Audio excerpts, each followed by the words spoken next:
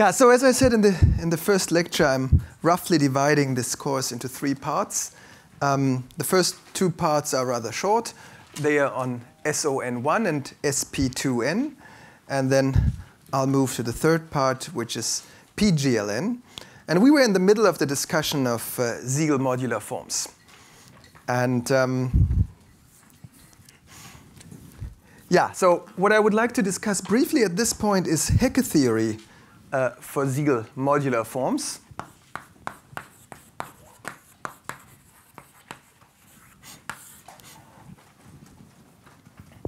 Of course, only in the unramified case. The ramified case, I don't know if this has ever been worked out, but it's certainly very complicated. So gamma is the group SP2NZ, so the analog of the full modular group. And Hecke operators are parametrized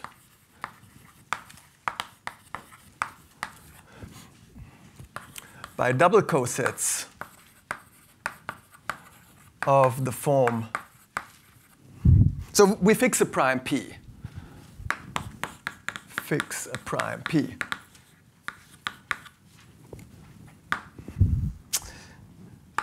Gamma, and then a diagonal matrix with entries p to power a1 up to p to power an, and then p to the power r minus an, p to power r minus a1, 2n elements, and gamma. And we can order them such that a1 is greater than 0, and so on, and it's in increasing order up to an. And then it continues to increase, so an is bounded by r over 2. And r is some integer. So r is basically the degree of the Hecke operator. In particular, if r is 1, then there is only one such Hecke operator.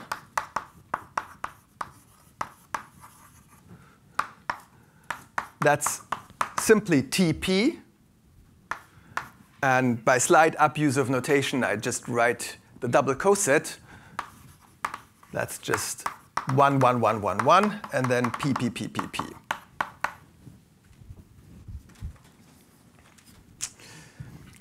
There are several Hecke operators of degree 2. Ti of p squared is of the following form. I have a couple of 1s, I of them, and then I have a couple of p's, n minus I of them, and then again a couple of p's, n minus I and p squared.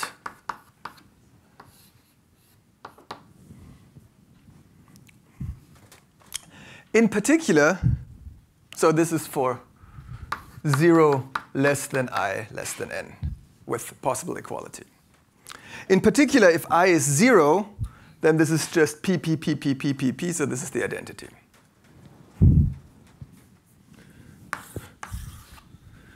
So T0 of p squared is the identity.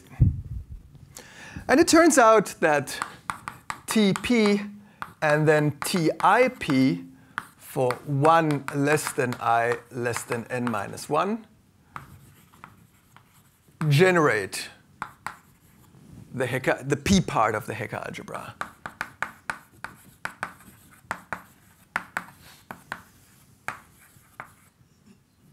So every Hecke operator in P is a polynomial in these operators. They have some nice properties. They're a Hermitian with respect to the inner product that we defined. They are commutative.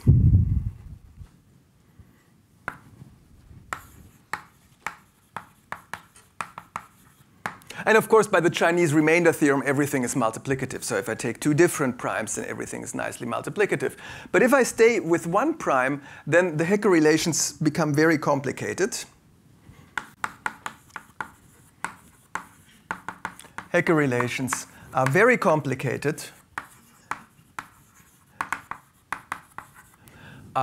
This is a very, very complicated combinatorial problem to write down a linear. So if you multiply two Hecke operators, you can write them as a linear combination of other Hecke operators, but the linear combination is very complicated, and I don't think, so to my knowledge, in general, there is no closed formula or not even an easy algorithm to compute what the product of two Hecke operators is. Here is a simple example.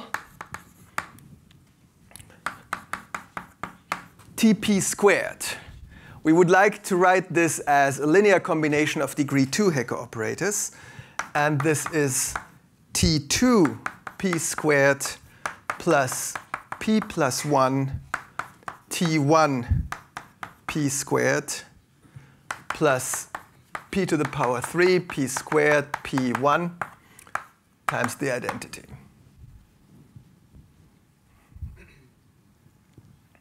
But this is the simplest of all non-trivial Hecke relations, and they become completely crazy if you want to write down linear combinations for products of Hecke operators.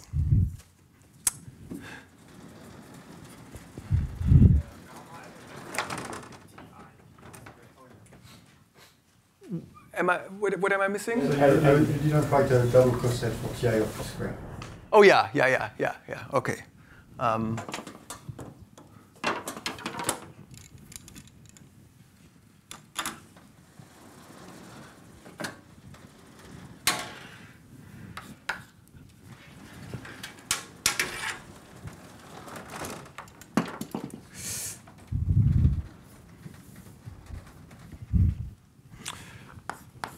Okay, for holomorphic Siegel modular forms, the Ramanujan conjecture is known, just as in the case of genus 1. Just for genus 2? Yes. Of genus 2, the Ramanujan conjecture is known. This is work of Weishauer.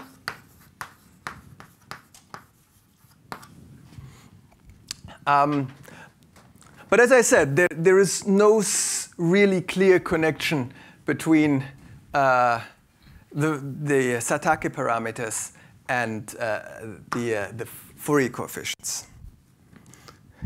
And so what does this mean? It means that the Satake parameters have absolute value 1 unless the form F is a lift. And I will explain what a lift is in a moment.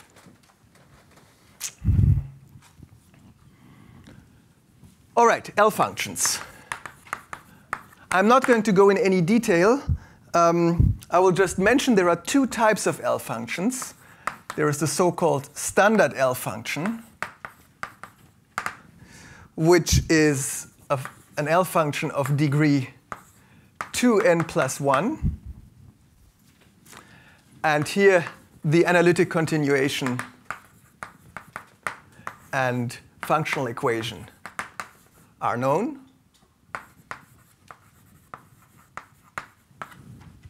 And there is the spinor L function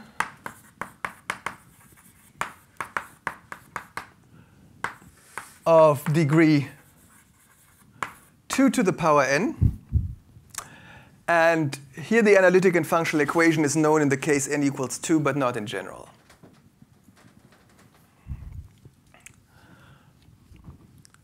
My impression is nevertheless that the spinor L function is used more often than the standard L function.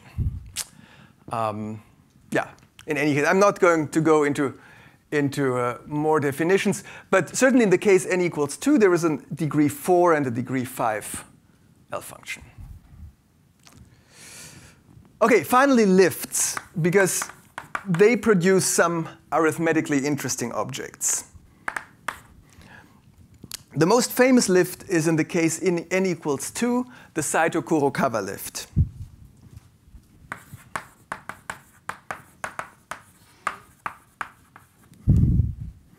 This is the case. N equals 2, and this has been generalized to arbitrary, I think, even n or so. That I will discuss this later. So the idea is the following. We take a classical holomorphic cusp form of genus 1 and weight 2k minus 2. So this is the space of holomorphic cusp forms on the upper half plane, the usual upper half plane of weight 2k minus 2. And by the theory of half-integral modular forms as developed basically by Shimura, you can associate to this half-integral weight modular form with the following Fourier expansion. It has some coefficients that I normalized to be of absolute value roughly 1. So the exponent is k over 2 minus 3 over 4, E of mz. And this is a half-integral weight form of weight k minus a half of level 4. And it is in Conant's plus space, which means that m is congruent to either 0 or minus 1 mod 4. So only half of the coefficients occur.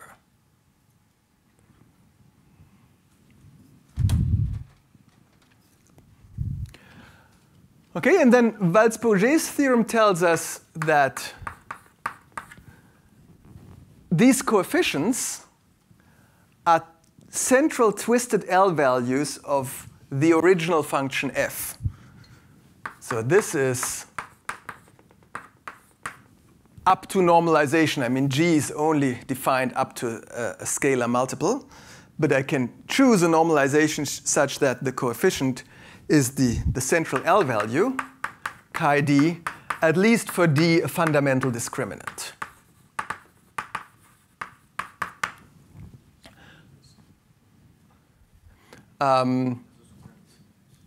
Yes.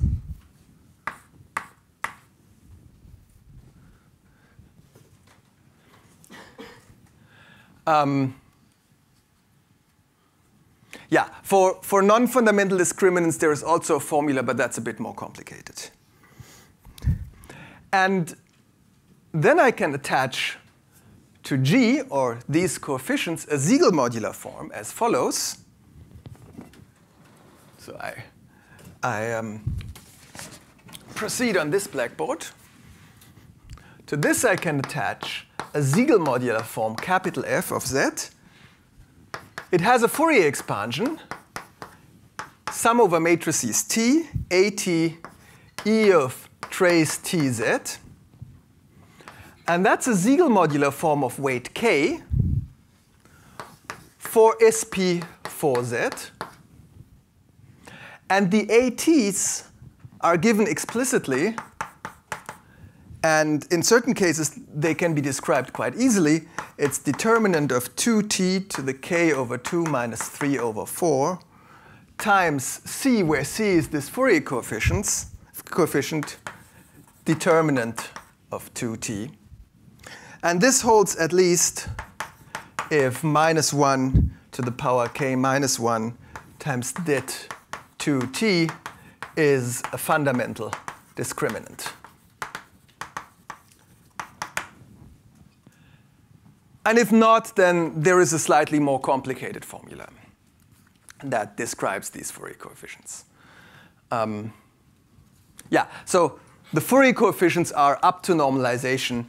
Well, they're basically the Fourier coefficients of this half-integral weight modular form.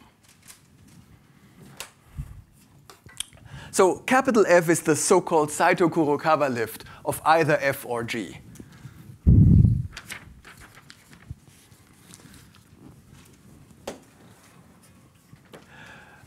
This is also sometimes called the Maß-Spezialschar, because Hans Maß investigated this a lot, and he called it Spezialschar, so special whatever. I guess it's untranslatable.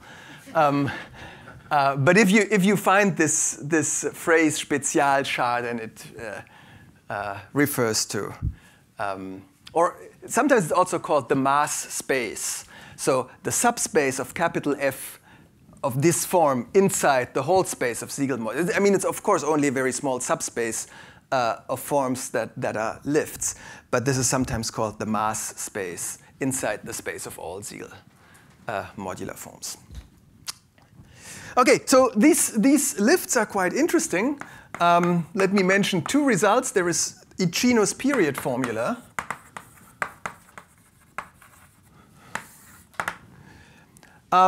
So what you can always do, this has nothing to do with lifts, what you can always do if you have a Siegel modular form, you can restrict it to the diagonal. And by this I mean, if you have a point z x plus iy in the Siegel upper half space of genus 2, then you can write this as x1, x2, x2, x3 plus I y1, y2, y2, y3. And you can project this onto the diagonal x1, x3 plus I y1, y3. And then this lives on two copies of the usual upper half plane. There is a complex number x1 plus I y1, and then there's a complex number x3 plus I y3. So the restriction to the diagonal restricts to two copies of the upper half plane. So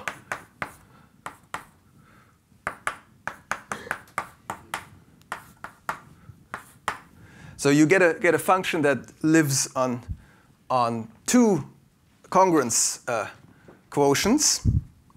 And what you can do now is you can take the L2 norm of the, so both of these are, of course, equipped with an inner product. And you can take the L2 norm of the restriction relative to the L2 norm of the original function. And if you equip everything with probability measures, then it turns out that this ratio is given as follows. It's pi squared over 15 L3 half F. So now F is a lift. So F is a lift of this F over there.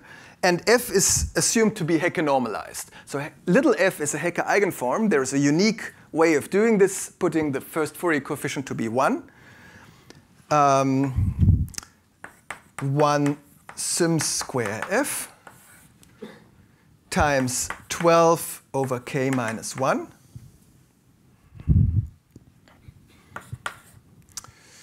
And then a sum over an orthonormal basis.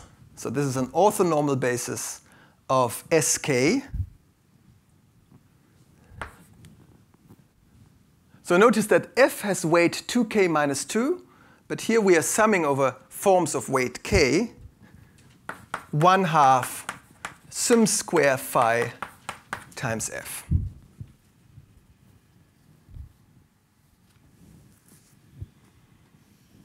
Yeah? So this makes good sense. I mean, this sum has size k, and on Lindelöf, all of these are essentially bounded. So you divide by k, and all of this is also bounded. So roughly speaking, the mass is rather evenly concentrated on the diagonal. But it's a very beautiful formula. It compares the mass on the diagonal with the complete mass, and it's given as a mean value of certain degree 6 L functions. OK, so that's one thing. And the other thing is that the L function, so the spinor L function, L spin, of this lift f agrees with the original L function of the cusp form little f up to some simple factors. Zeta of s minus k plus 1 times zeta of s minus k plus 2 times L fs.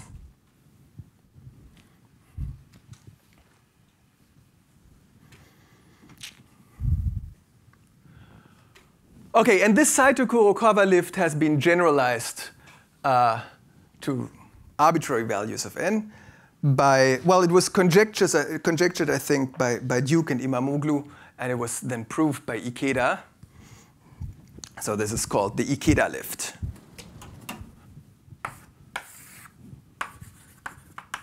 Generalization to arbitrary n.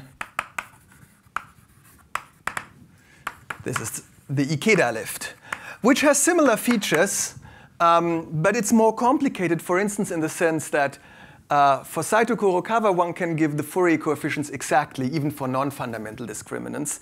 This is a complete disaster in general. There are formulas, but they are not manageable. OK, so finally, a bit of literature for further reading. A very good book, and I think one of the standard references, is Freitag's book, Siegelsche Modulformen, which unfortunately is in German. Nevertheless, I think it's one of the standard references. There is a shorter book that basically contains a subset of Freitag's book by Klingen. This is in English, introductory lectures to Siegel modular forms or something like this. There's a very old book by Siegel, which is called Symplectic Geometry, and it was in fact a research paper that appeared in the American Journal of Mathematics, but it's like 100 pages long, and then they decided to make a book out of it. So it's the exact copy of the original paper. This Siegel's book contains much of the underlying geometry.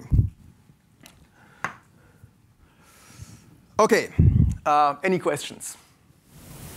Is the analytic continuation and functional equation known for the spinor L functions in general? No, no. I think for n equals 2. And I'm not sure what the state of the art is with n equals 3. Perhaps there is some partial, I don't know. But certainly not in general. OK, any other questions? There are a lot of works of Konnen and Zagir about Shimura lift from the congruence subgroup, and we start not the automorphic forms on modular groups, but on congruence subgroups, and then leave them for half waveforms. Is there analogous here? Yes, yes, sure. So I mean, I'm not going to go into the greatest, most greatest detail. So certainly you can do this for congruent subgroups as well. But I mean, this nice formula of Konen-Zagir, to my knowledge, exists for the full modular group. Although, of course, the general framework holds in generality. In any case, this certainly is possible for congruent subgroups. There's nothing special about the modular group except that everything is simpler. For these two L functions, I mean, how should one think about the fact that these two different ones? Are they meant to reflect different underlying aspects of the form or anything like that? Well, combinatorially, it's a different combination of the Satake parameters. I mean, they are, of course, defined by Euler products, and the Euler factor is a certain combination of the Satake parameters, and you can do this in different ways.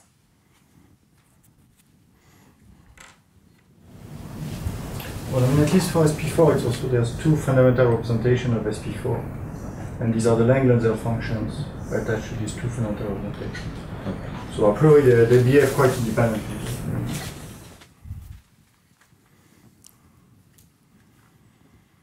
OK, well, then this ends my short discussion of Siegel modular forms.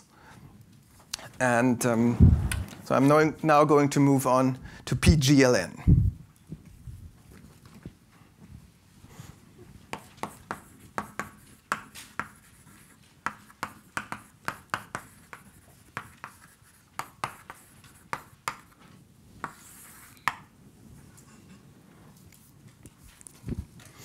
OK, so here's the setup. Our group G is PGLN of R. I won't mention Adels in this lecture. Everything is either over R or over QP, but no Adels. OK, it has an Iwasawa decomposition NAK. N are the unipotent matrices. K is PON.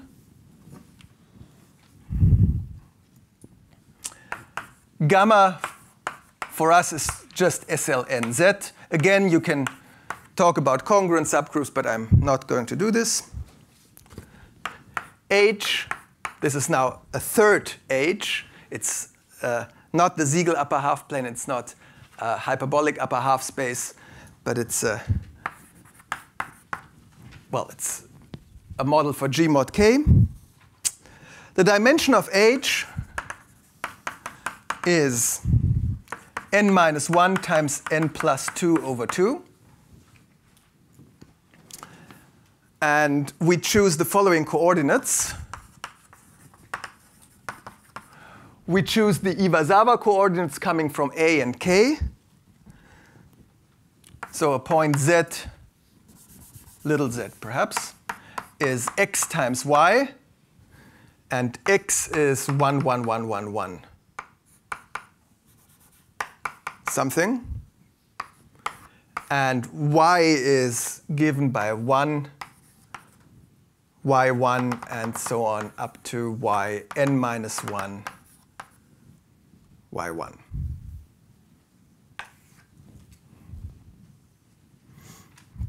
OK, and W is the Weil group.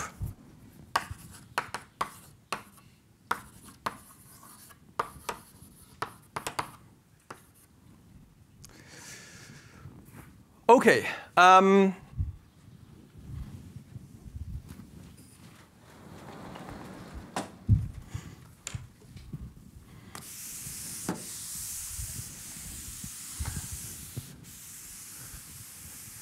So for n greater than 2, strictly bigger than 2, there are no holomorphic forms. So everything is a mass form. And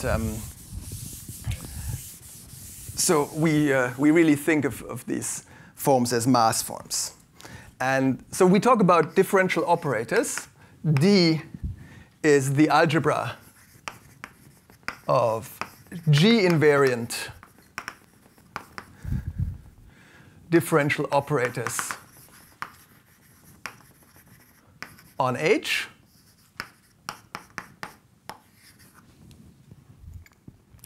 And that's the center of the universal enveloping algebra.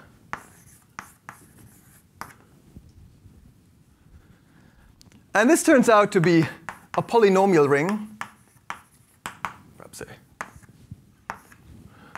polynomial ring in n minus 1 variables.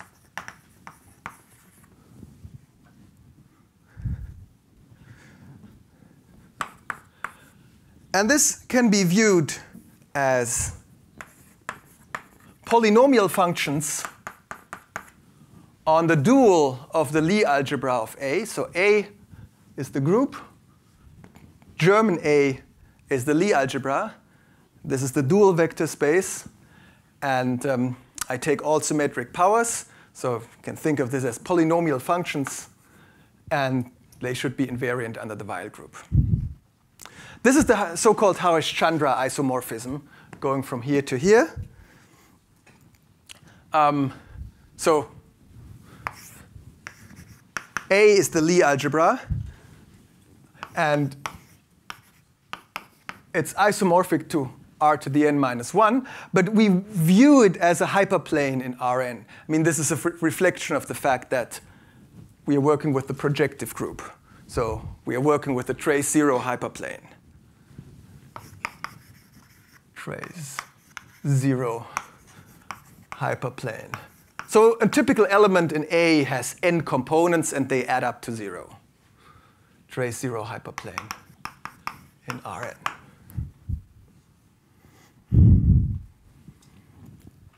Okay, and this isomorphism here sends a differential operator to, well, a map lambda d that goes from A star to C. And for instance, the Laplacian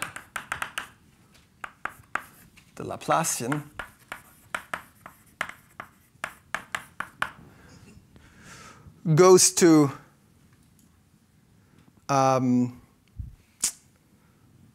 the map that sends mu, which is mu1 up to mu n. So this is now an arbitrary element in A star,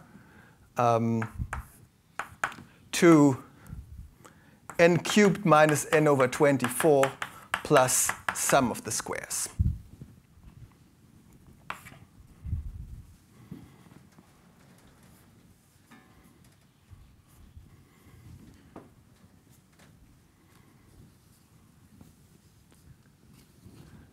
Yeah? So to each operator in script D, there is attached a polynomial, and this polynomial tells you that if you have an eigenform, an automorphic form with these spectral parameters, then the eigenvalue under the corresponding operator is this polynomial. Okay, so for me, always mu is the notation for an element, well, in potentially the complexification of the dual of the Lie algebra, say modulo the Weil group. These are the spectral parameters, or Langlands parameters, of an automorphic form. So each automorphic form comes with such an n-tuple of spectral parameters, and if you want to know what is the eigenvalue of this automorphic form with these spectral parameters, then you just plug the values into the respective polynomial under this isomorphism.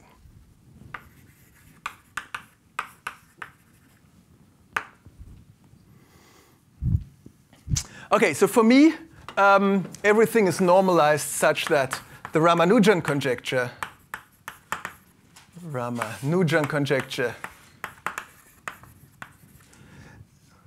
says that the mu's are real.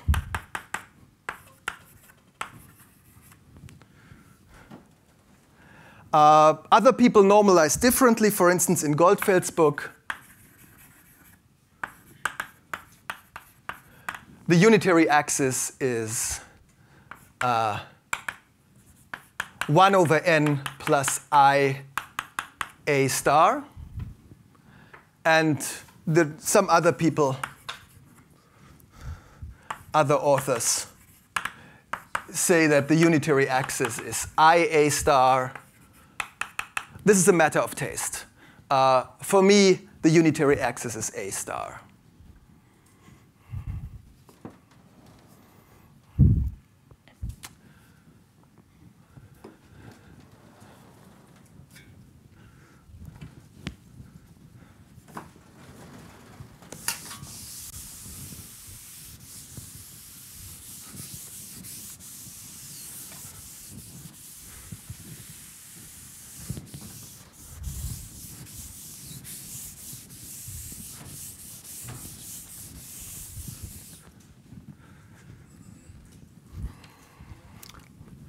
Okay, as you know, the Ramanujan conjecture is not known, not even for n equals 2.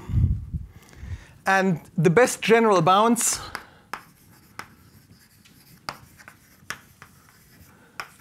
are imaginary part of mu j is bounded by 1 over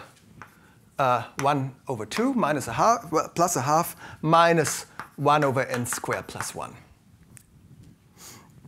And for n equals 2, better bounds are known. So are for n equals 3 and 4. But in general, these are the best bounds. And this is due to Luo, Rudnick, and Sarnak.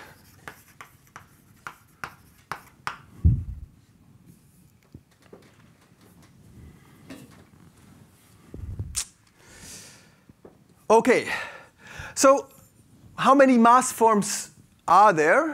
How dense are they in some sense? And this is measured by the Harish-Chandra C function.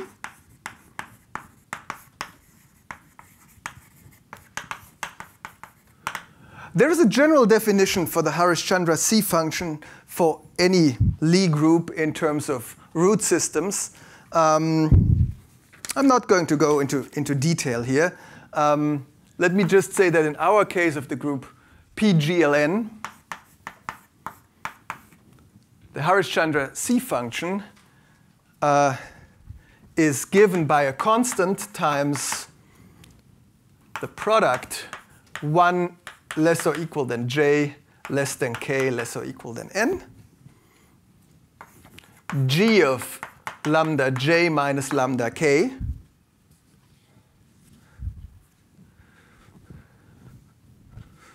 where lambda is lambda 1 up to lambda n in A star, perhaps A star C. Well, let's define it only on A star. Well, yes, that's right, except that lambda for me is an integration variable. Later I integrate over lambda and I keep mu fixed for my favorite automorphic form. But yes, they play the same role.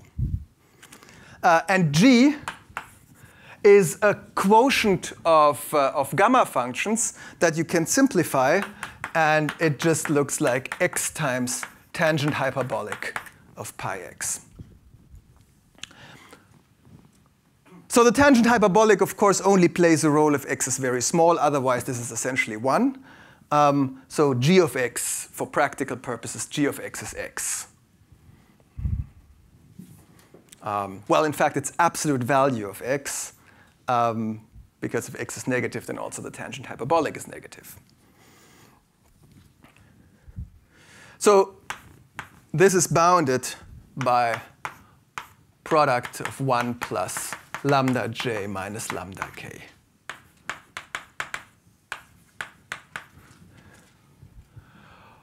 Okay, so unless there is some conspiracy between the components of lambda, if they are sort of generic, if you choose a generic lambda such that all these differences are roughly of the same size, then this is the norm of lambda to the power n choose 2. If you're at the walls of the Weil chamber, when some of these are perhaps identical or very close to each other, then of course the spectral measure is a bit smaller. So this drops at the walls of the Weil chamber, of the Weil chambers. Yeah, so the density of mass forms is a bit less at the walls of the Weil chamber. And there is a Weil law. And this was proved by Müller and Lapid, 2009, that this spectral density really measures the density of mass forms. So the number of cusp forms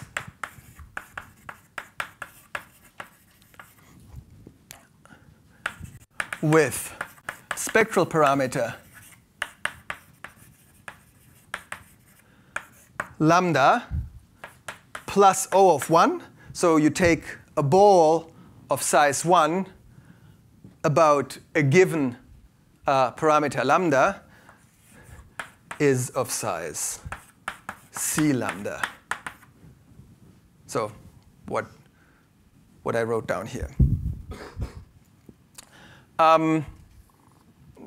So, I mean, the precise statement is a little different. So the ball has to be sufficiently large in order to get a lower bound. And then if you expand the region, then they actually get an asymptotic formula with a power-saving error term.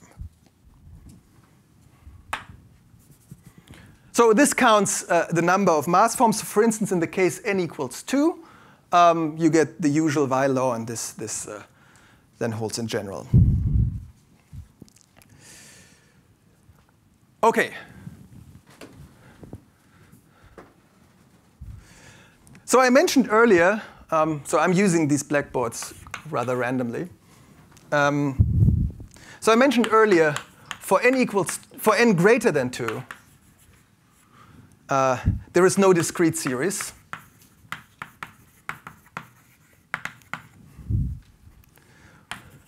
We only have mass forms. However, we do have lifts from holomorphic forms of, for n equals 2. We do have lifts from holomorphic forms on GL2. So you can take a holomorphic form on GL2 and, for instance, take the symmetric square, and then you get a mass form on GL3.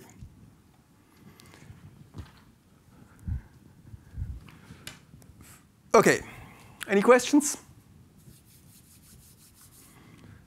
No. OK, then next thing I want to discuss are Whittaker functions.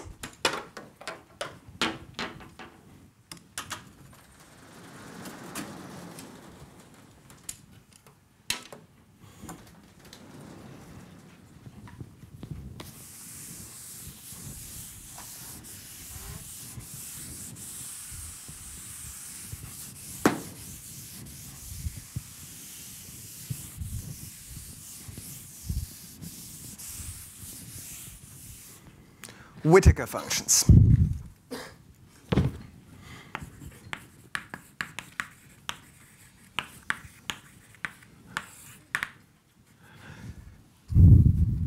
OK, Whittaker functions have two arguments. Well, they have an index and an argument. And the index lives on AC star modulo the Weil group. And the argument lives on H, this H here.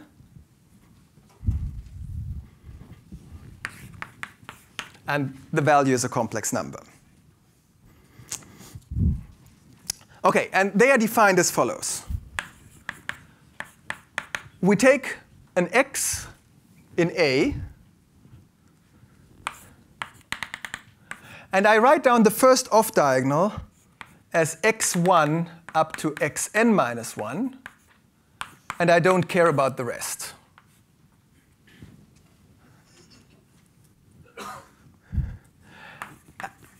And then I can define a character. Theta of x is just E of some xj. This is a character on n. Character on n. And then a Whittaker function satisfies the following properties. W mu of xz is theta of x times W mu of z.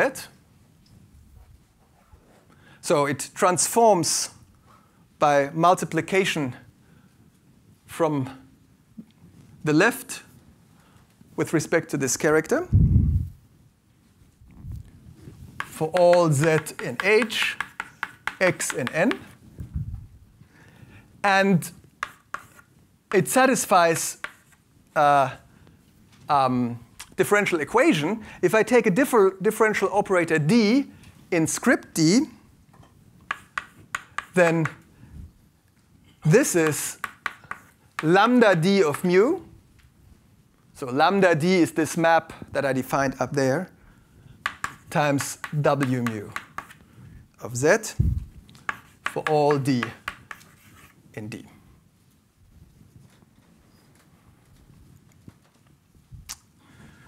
OK, so this is what I want to call a Whittaker function. It's by no means clear that such objects exist and so on. But they do exist, and you can actually explicitly construct them as follows.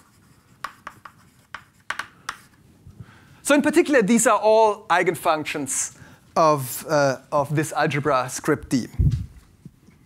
Construction is as follows.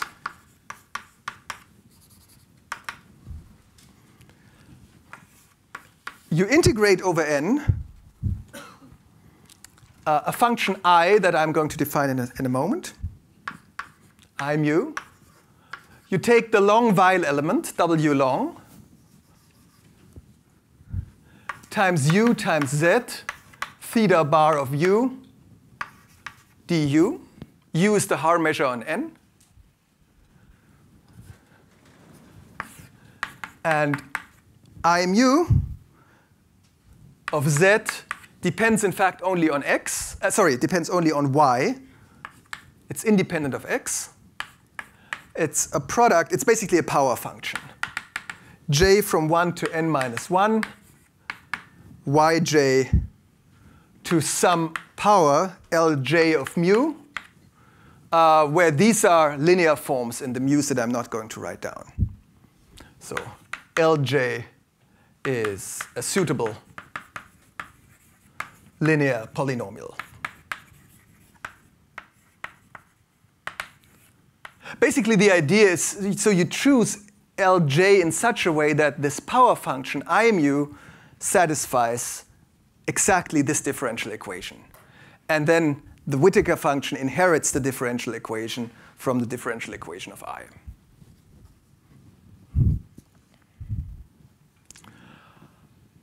You don't have to take the long Weil element. You can also take other Weil elements here, and then you get degenerate Whittaker functions that come up in the constant terms of the Fourier expansion of Eisenstein series. So yeah, if you take other Weil elements than the long Weil element, you get degenerate Whittaker functions. Degenerate Whittaker functions for other Weil elements.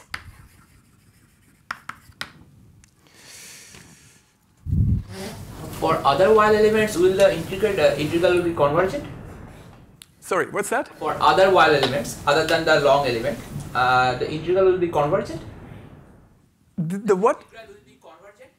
I mean, for GL2, I mean, there are well, yes. I mean, probably you can't take the trivial Weil element. And for GL2, there is no other Weil element. But if you take, I think if you take a non-trivial Weil element, then it converges.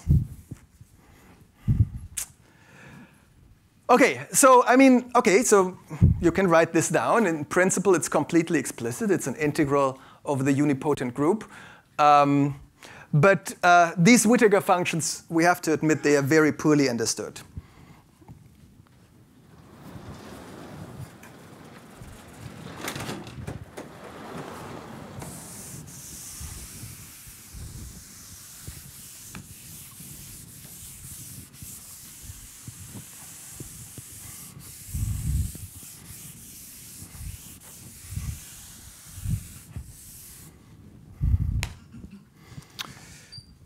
Okay, as an example, the case n equals 2, well, then we can write down explicitly the Whittaker function. So the Whittaker function has an argument here, which is a pair of two numbers that add up to 0. So it's mu minus mu. And then traditionally, it's just mu. There is no extra information. But nevertheless, z is up to scalar multiplication, square root of y, e of x, ki mu of 2 pi y. And then it's a matter of taste whether you further normalize this or not. I like to normalize it by multiplying by cosine hyperbolic pi mu over 2. But again, that's a matter of taste if you want to do this or not. The Bessel-K function decays exponentially in mu, so you can compensate for this by multiplying with the cosine hyperbolic, or you don't have to do this. And OK, so Bessel functions are fairly well understood. So this is a Whittaker function that we can handle. But in general, for n greater than 2, it's very poorly understood.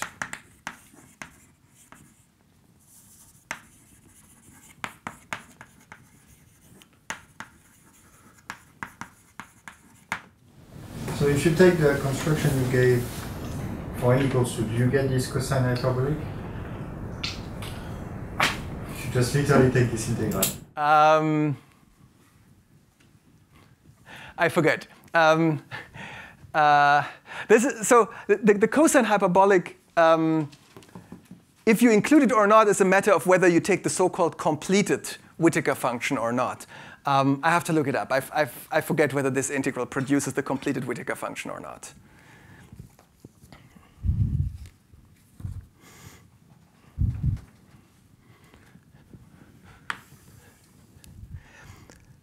OK, but we do have some partial knowledge on general Whittaker functions. And what we know is the following. So it can be, so you can recursively get a degree n Whittaker function by integrating a degree n-1 Whittaker function. And then if you repeat this, you can get down to degree 2 Whittaker functions, which are Bessel functions. So general Whittaker functions are integrals over Bessel functions. So it can be expressed as iterated integrals over Bessel functions, over k Bessel functions. But of course, if n gets big, then you get a whole bunch of integrals and things become very complicated. But in principle, there is such a formula, and that's U to state, Eric state. I would believe, in the spirit of Emmanuel's talk, that this is a reflection of the fact that the GLN Klostermann sum attached to the long Weil element, at least in certain cases, can be written as a product of GL2 Klostermann sums if the moduli are pairwise coprime. And I would assume that this is some weak form of reflection of this fact, that in certain cases you can reduce the GLN case to products of GL2. For n equals 3, a bit more is known. So for n equals 3, we have a fairly explicit. The iteration in the multiplicative convolution? I'm not sure. I have to look it up. I think it's more complicated. You get arguments u. Well, perhaps you get u and 1 over u, and well, I don't know exactly. I think it's not just a multiplicative convolution. It's a bit more complicated than that. But you can look it up in State's paper. We know the double Mellin transform of, so if we keep x fixed, then in the variable z, so in the variable y, I have two entries, y1 and y2. So the double Mellin transform in y1 to the power s1, y2 to the power s2, dy1, dy2 over y1, y2 is known. And it's, in fact, what you, well, perhaps, I don't know if you would expect this, but certainly it's a ratio of gamma factors. So that's fairly simple. And then we have a very important formula. That's a very strong tool. And it's called State's formula.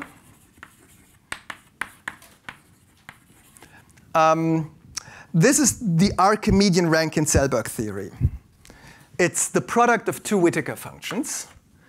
If you take W alpha of y and W beta of y bar, determinant of y to the power s, and then the correct measure on the group A. So in the classical case, this is a product of two Bessel functions. But now you take a product of two general Whittaker functions. And this is the sort of Rankin-Selberg ratio of gamma factors. So it is what you would expect. so gamma r is the usual thing. I'll define it in a second. It's S plus I alpha. I hope I get the signs right. Alpha j minus beta bar k. I hope that's correct. Where j and k run from 1 to n. So basically, you take the Langlands parameters and combine them each with each.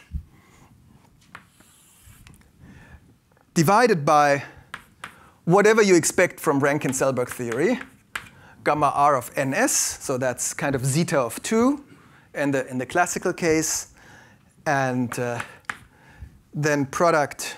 So here you get a kind of symmetric square L function at 1,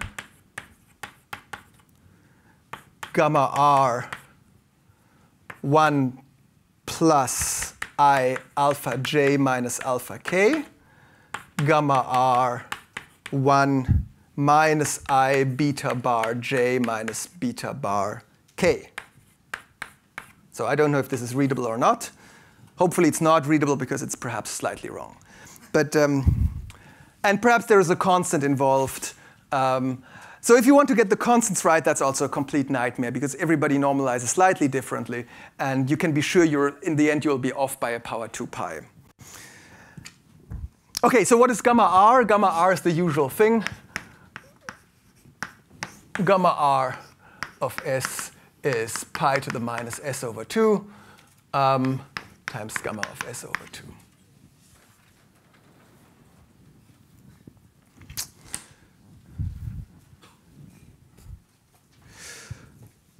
OK.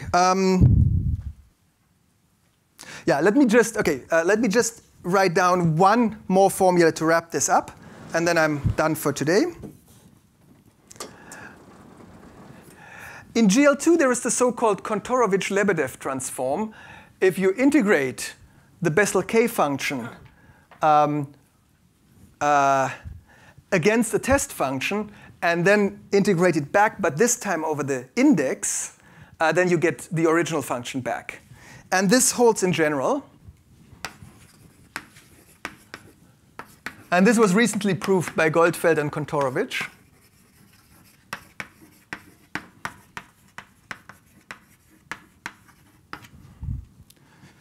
So if you start with a test function f,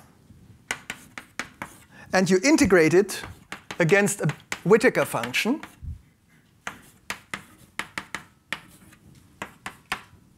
and you call this f hat of mu, then you can recover f from f hat. So if you integrate f hat of mu against the Whittaker function, and now you integrate with respect to mu, d mu over the spectral measure. OK, I said that lambda would be my integration variable. Now it's mu, whatever. Over A star, then you get f back. So this is the Whittaker functional theorem, right? I'm just, yes. I'm just, isn't, that was proved maybe by Walla. OK, that's true. That's true, but yes. OK. Yeah, Goldfeld and Kontorovich give a very explicit formulation of this. But certainly you find an abstract version of this in Wallach's book and in Wallach's work. Yes, OK. OK, fair enough.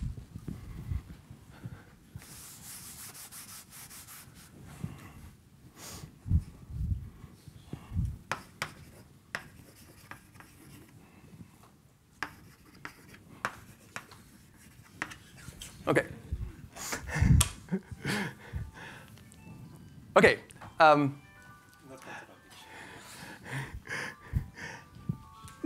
Didn't you say yesterday I'm going to conclude the session? No. OK, anyway, so that's it. Are there any questions? OK, well, that's it for today.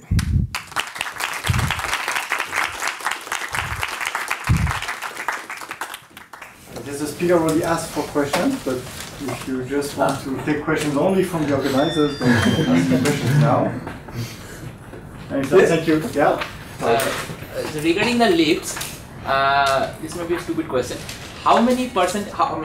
What is the percentage you can get in the lift from which you can get from a lower order? In general, you mean?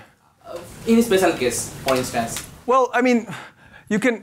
If you look at Weil's law, so for GL3, if you take, so here you're sitting in A star, and in a ball of radius 1 of size t, you have roughly t to the 3 guys of mass forms, and on the diagonal, so the Gelbert-Jacquet lifts, by Weil's law for GL2, they are of size t. Right? So you have t lifts sitting exactly on the diagonal, and but in the whole square of size 1, so this is t plus 1, t plus 1. So in this ball of size 1, you have altogether t to the 3 mass forms. So the lifts are in some sense negligible. Any other question? Okay, then thank you again.